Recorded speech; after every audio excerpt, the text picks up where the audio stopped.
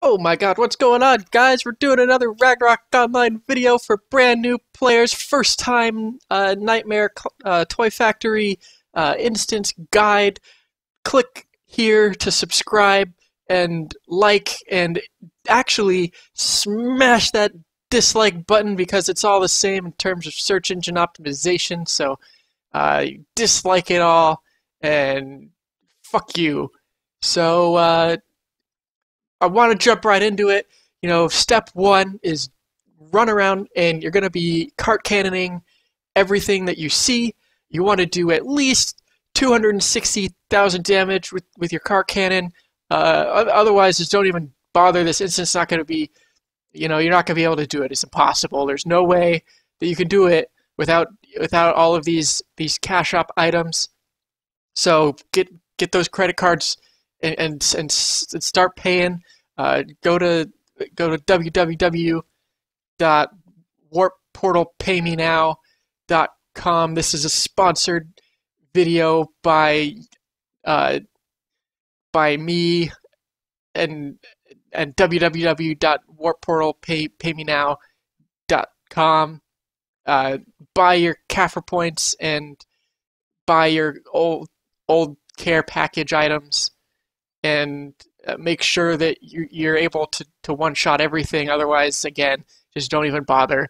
Run around and talk to these green little shits, and they'll keep you there for a while. They kind of have the gift of gab, so they're just gonna blah, blah, blah, and you're gonna have to deal with them. And then you're gonna listen to another fucking conversation between Antonio and Santa Claus, because that's fucking plausible. So we're gonna chill and wait for them to get over their little squabbles. And once they're done with that, and Antonio has kidnapped his children and run away, we're gonna look for him, and hopefully we can find him pretty quick. Spoiler alert: we do find him really quick. This is pre-recorded, magic of post. And look at that, there he is. He's right there, right at the entrance. So it's like you didn't even have to think. When you buy this many Kafir Shop items, he just spawns right there on the portal every time. It's true. It's 100% guaranteed. There's an item that does it. You press it, and he automatically spawns there. Go to www.cashforwarpportal.com. So once you've beaten him, you go and you sit in the middle here with Kimmy, and you look at all your items, and then you jerk yourself off for how powerful you are. Then you make videos about it so that other people that aren't as strong feel bad about themselves. And, the whole cycle continues, because then they're going to try and do it, and then you have to buy more. So never skip an OCP. Always make sure to put your $100 in. Otherwise, fall behind, and you're not going to be able to kill this anymore, because it will get stronger, because they are going to constantly be releasing new and exciting content.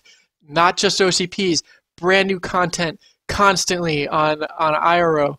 And again, here you go. If you're not doing 160k to 180k with your cart cannon, again, might as well Alt F4. Just don't embarrass yourself, kid. Like, just leave.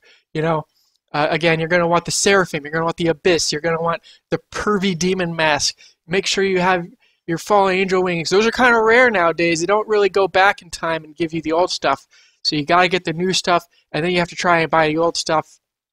Again, plus 15 weapons, the whole 9 yards. Like, don't cheap this game. Don't even play it unless you're willing to drop thousands. I'm telling you guys, don't even bother. But there you go. That's it. Nightmare Toy Factory spending cash shop spree. Look at all these coins on the ground. It's like marketing. Just go and pick it up off the ground. Go grab your Warp Portal coins and put them in the Warp Portal machine, and then you can become the ultimate Ragnarok. Congratulations, you've just done Horror Toy Factory with the minimum required gear. Good job.